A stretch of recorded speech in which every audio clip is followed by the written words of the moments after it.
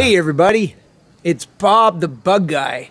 Today we're going to talk a little bit about everybody's favorite friend, the Yellow Jacket Wasp. Sometimes confused with the bee because of its coloring, the wasp is quite a different creature altogether. It has a hollow stinger which can inject venom into its victim should the wasp be disturbed, the home threatened. And unlike the bee, it can sting more than once, so you better be careful. Now, most people think that the Yellow Jacket Wasp is just a pest that ruins picnics, but they actually do quite a bit of good.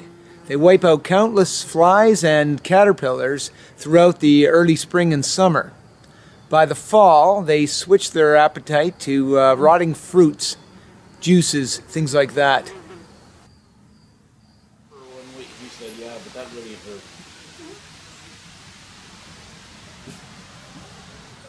Their home is made of a paper-like substance they get by chewing up wood pulp. The queen is the only one who survives the winter.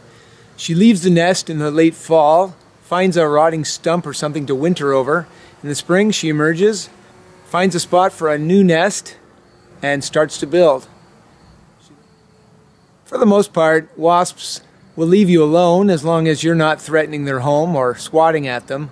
However, sometimes they make their homes in the wrong spot. This becomes a problem, and they need to be removed. Using a spray is easiest just after dark, when all the wasps are in their nest.